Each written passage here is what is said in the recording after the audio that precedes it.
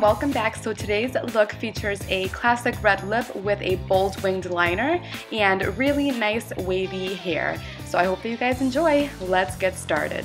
So today I will be using the Remington T Studio Silk Dryer.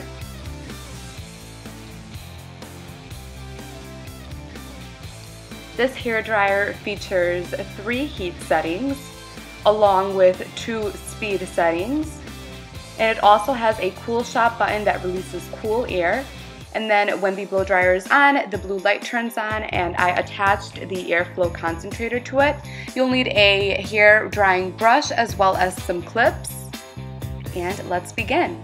So you want to start off with detangled washed hair. It's just damp, it's not soaking wet, because the wetter the hair is, the longer it'll take to dry.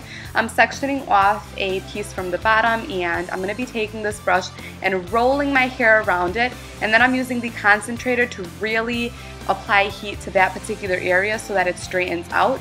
And then I am dragging the hair dryer down and then rolling at the ends. This is what is going to create that wave at the end, and I'm just repeating these steps. Depending on how thick and long your hair is, you're probably going to have to do this multiple times per section, and then the end result should be a very nice loose wave. And basically you're just going to repeat these steps all throughout your head.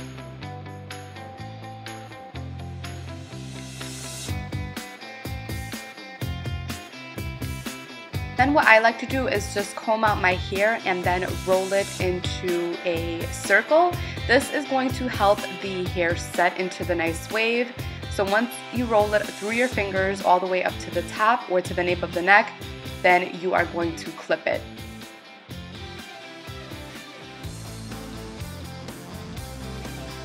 So once you've done this throughout your entire head, you should be left with your bangs. I'm again taking that brush and rolling it all the way up to the root. And then I decided to take off the concentrator for this because I wanted to apply more direct heat to the front, just because my hair is very frizzy and thick.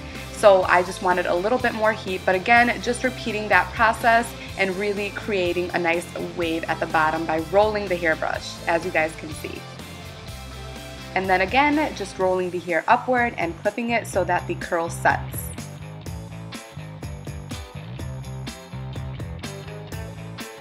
Now we're moving on to the makeup. So I decided to take this matte peachy color and run it into the crease.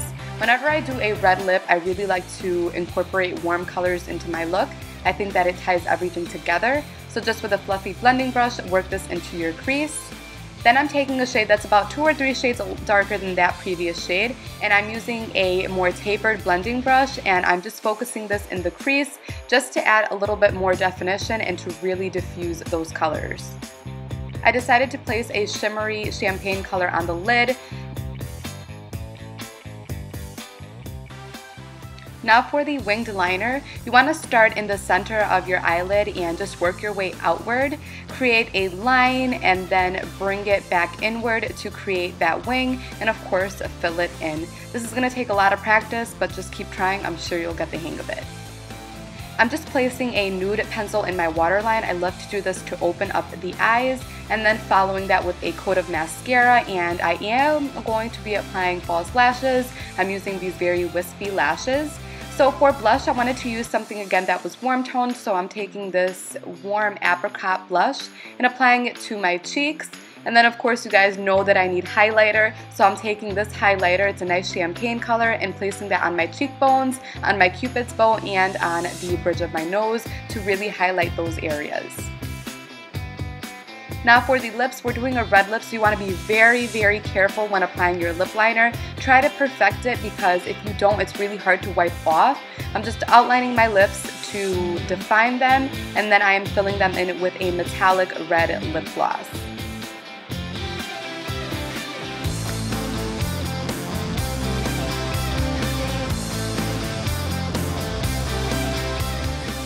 Time to let these curls loose, so just remove all the clips and then just run your hands through your hair just to sort of form it and shape it into the hairstyle that you like. And this is the completed look. I really hope that you guys all enjoyed it, and happy holidays!